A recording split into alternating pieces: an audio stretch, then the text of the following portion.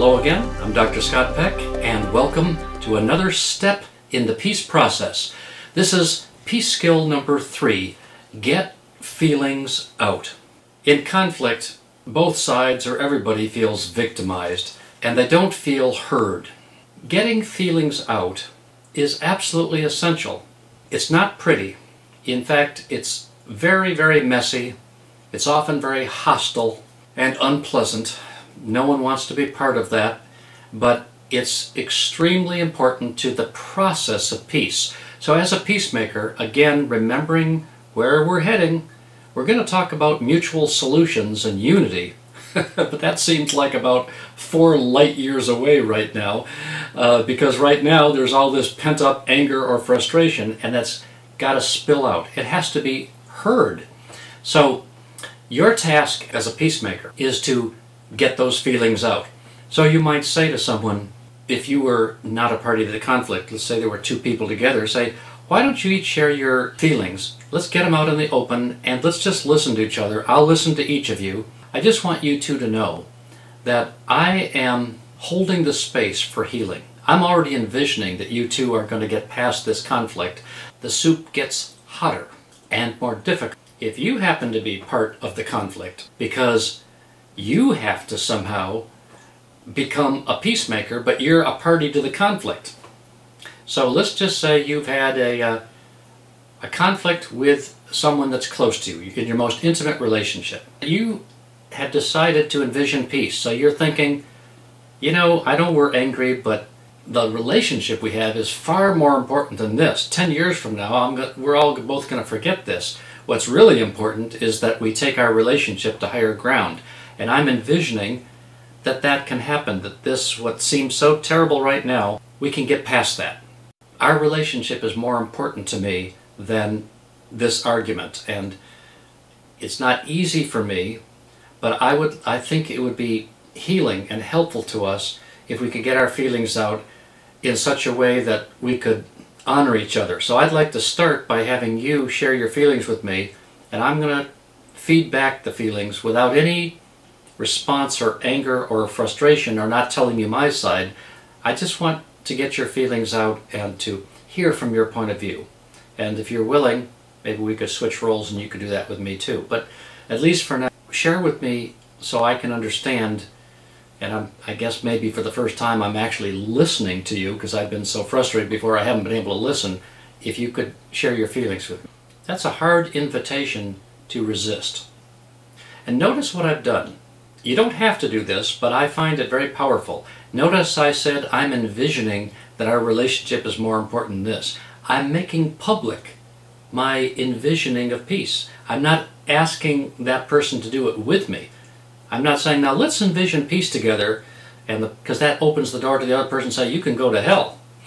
You know, I'm telling the person, I'm envisioning that our relationship is bigger than this incident, and I'd like to take steps personally to move to a more healing place.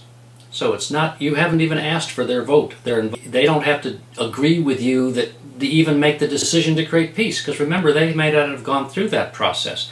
But your words will soften the environment. A fire, when it's burning, requires oxygen.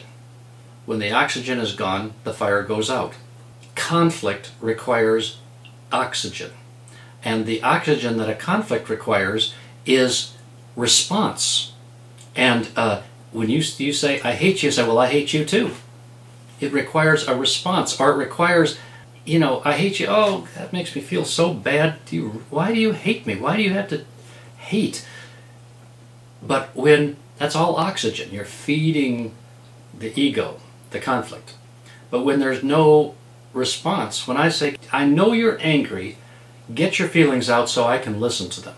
Where's the oxygen? There's nothing for the conflict to, you might say, you might rehearse again how angry you are and say, I hear how angry you are, so tell me more about your feelings. There's that love skill way back there in the love skills, tell me more. And if you haven't mastered that love skill, go back to the love skill series and watch the video on Tell Me More, because it's brilliant, it's powerful, and you're going to use it in the middle of conflict a lot.